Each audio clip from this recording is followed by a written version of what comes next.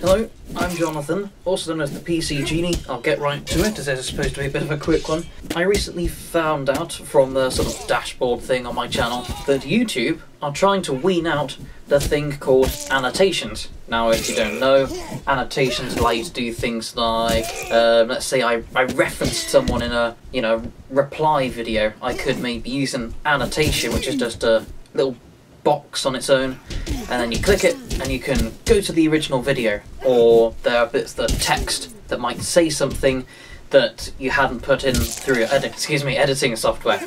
So to me, I understand that some people might think that there's no need for them and they just might as well get rid of them, but I think they are very useful. And to me, I know you wouldn't actively go out to just use them, you wouldn't make a video with the intention of adding them, but they're a bit like a first aid kit, in that, it's not something that you hope you're going to end up using, but it is something that, when you need it, and when it's useful, is very good indeed.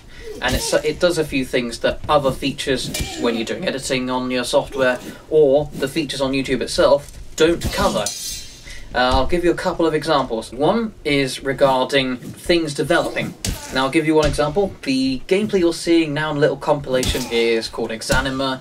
I did a review on it, and I mentioned how I wouldn't nitpick in doing negative parts of the review about how maybe there were things like brigandine armor which weren't in the game because things were being developed and, that could end up being in there later. And now I've got an annotation in there which says, well, what do you know? Brigandine armor is now in the game. So it's that sort of scenario where, at the time when I made the video, I couldn't edit it in to say this thing is there, because it wasn't, and it was a scenario where there was no written information or anything if it was going to happen or not. It was just something I said would be nice to have, just a teeny little detail from me. But later on, after the video's been edited and fully uploaded, later it has then developed that new information comes to light. And this works in a variety of videos.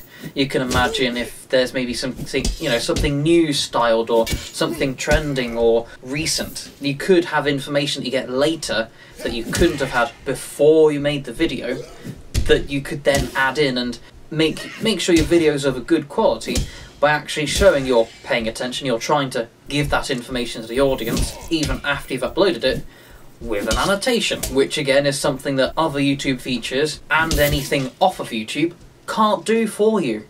Unless you're going to add maybe a little comment, but you can't guarantee everyone's going to read the comments. Annotations are there in a video, you can time it for the exact moment when it's relevant, and you can have it there in, very large and clear, but temporarily, so it goes away when it's, not relevant anymore. Another example is if it turns out maybe, in a similar fashion, maybe something's wrong or you need to change something.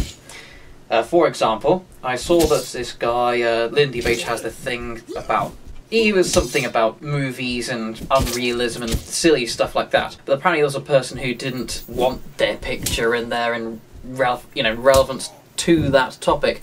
So annotations, being some versions being opaque, or, sort of translucent, were used to cover that up. So then the person had their request granted without taking the video down, editing a censor on there, then uploading it fresh again, and then deleting the old version, all of the reactions, comments and views and all of that destroyed. The annotations did the job much easier and without as much hassle.